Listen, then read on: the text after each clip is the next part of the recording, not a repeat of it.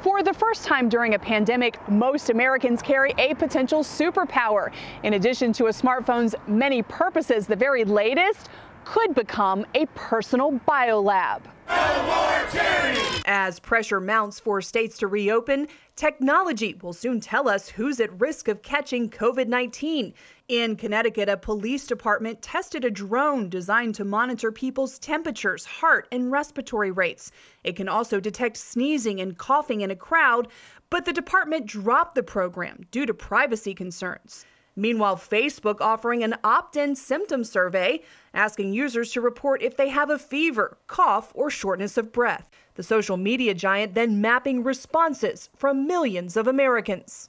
This as Apple and Google develop a system to measure your risk by tracing your contacts. With these apps, as your phone's Bluetooth comes into contact with other phones, they share strings of numbers. If you then test positive for COVID-19, your phone can alert those phones. The companies maintain your identifying information will be protected. It's an amazing thing, but a lot of people have some very big constitutional problems with it. The White House Coronavirus Task Force is considering the implications. During crises like after 9/11, Americans often prefer protection over civil liberty, but experts warn it's a slippery slope. COVID-19 is very scary, and issues of privacy and things are easy to fall by the wayside and very hard to recover once they're compromised. As companies reopen their doors, people may feel pressure to use this new technology to maintain their livelihoods. There could be employers who say you can't come to work unless you show your app, or grocery stores who do the same thing, or maybe you can't get benefits, like the unemployment benefits, unless you can prove you have that app. Testifying before senators this month, law professor Ryan Callow said a foreign operative who wished to sow chaos, an unscrupulous political operative who wished to dampen political participation, or a desperate business owner who sought to shut down the competition all could use self-reported instances of COVID-19 to achieve their goals. The problem here is we don't have a federal privacy law, so this all has to come from written agreements with tech companies, with application developers, with governments. What we'd much rather see is these principles enshrined in law. Laws, she says, with guarantees only necessary data is collected that's used for a specific purpose and then deleted. And since technology usually moves much faster than government, Chang suggests lawmakers stick to the basics. So what we need to start from are our principles, which hopefully haven't changed, that we value individuals, we value privacy, we value rights, we have rights of appeal and things like that. Chang says for lawmakers, there is a delicate balance between keeping people safe and allowing them to be free. Jennifer Wishon, CBN News, Woodstock, Virginia. Well, it's getting scary out there, and when you start thinking that there'll be government drones hovering overhead, monitoring your fever. But here's the deal, they're now asymptomatic carriers of the virus, and so all of these technologies are of no use at all if you can't identify that someone's a carrier. So we're back to basics. How can we have rapid tests? And by rapid tests, you can get a result within 15 minutes. And so regardless of are you evidencing any symptoms at all, can you be tested? And then contact tracing. Who have you had contact with? If there's no symptoms, this gets really hard. And this is the major difference between COVID and SARS. With SARS, if you had it, you were very ill, not just a little bit ill, you were very ill.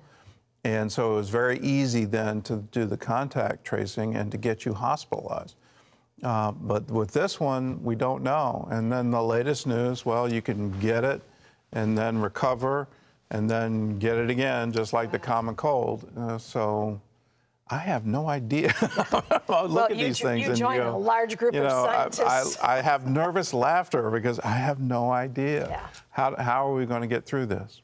Just when you think there's an answer, gets shot out of the water. Well, speaking of technology, mental health issues among adolescents and young adults are skyrocketing. A leading researcher thinks that cell phones are a part of the problem. Heather Sells shows us what parents can do to help their kids, especially during this pandemic, when they're even more likely to be tied to those devices. Several years ago, we began seeing the number of young Americans with certain mental health disorders jump.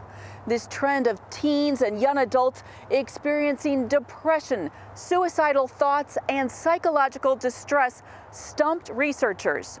The economy was doing very well, so that really didn't seem to line up. So I puzzled over this for a really long time. Then Dr. Jean Twenge came across this Pew study and discovered that 2012 became the year that most Americans owned a smartphone. That was when smartphones became common.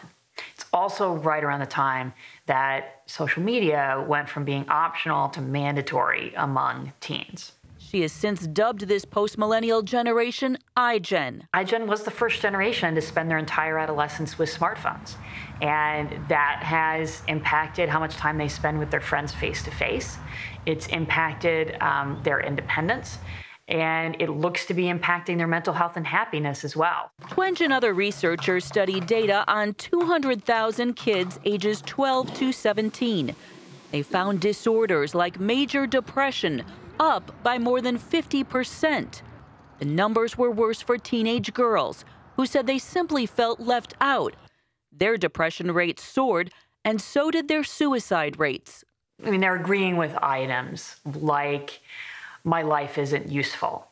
I don't enjoy life. I'm feeling sad or hopeless.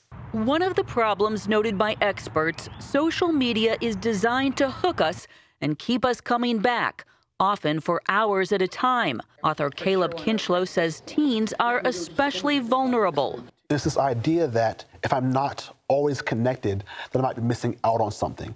Now, the thing about it is they don't know exactly what it is, but they just know that they're missing out on something. In addition to mental health concerns, this iGen doesn't get much actual face time with friends. They're less likely to go out socially, have a driver's license, or a paid job. And that's especially true right now as people practice social distancing. Add it all up and you have a generation that has missed key social cues. Always communicating via a text or through a screen, you miss the interpersonal nuances that are imperative to communicating with other people. Something I hear from managers a lot. They'll say, you know, I like iGen, but I'm surprised at how many will not look me in the eye.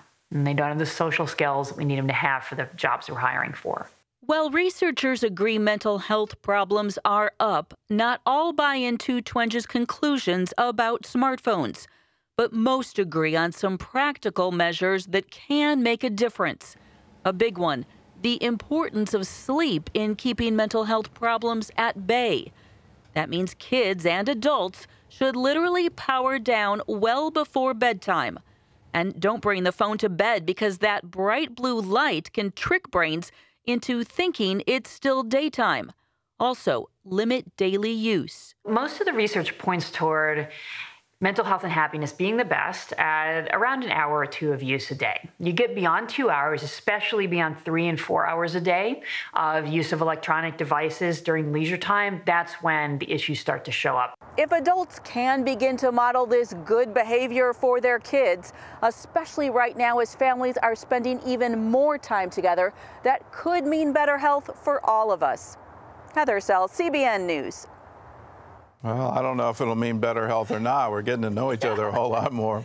Yeah. But I am communicating more with my children via Zoom. How about you? Well, your kids are all out of town, yeah, so they're all in other cities. So that becomes a blessing in those circumstances. But well, it becomes a source of worry too. Yeah. I mean, well, you know, are they safe? Is there a viral outbreak and all that? So we have these Zoom calls. Yeah, I think it's very easy to feel like in the midst of what seems like everything has stopped, that I can go to my phone and then things seem to gear up again. I'm really trying to break away from that sense that somehow it connects me to something I need to do. Well, I find it good to take a device fast and just set aside time where you don't. I also find it good to use the screen settings, particularly at night, so you're not getting that blue light.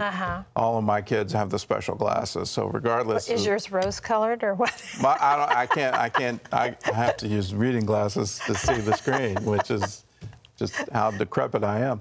But you change the settings, and suddenly it's not producing that blue light that triggers you to stay awake and stay anxious. Yeah, I have some funny little yellow glasses that kind of... But I don't think we're getting rid of the devices. I don't think that's happening. And I think particularly in COVID-19, the devices are giving us at least an illusion of connectedness. We can at least see people and get updated. Also an illusion of control. Well, I've given up on that a long time. Long gone. Yeah. Control is always an illusion. Exactly. Hello, I'm Gordon Robertson. Thanks for watching the video. Be sure to like, subscribe, and hit the notification bell for more encouraging videos like this one. Welcome to the 700 Club Interactive family, and God bless you.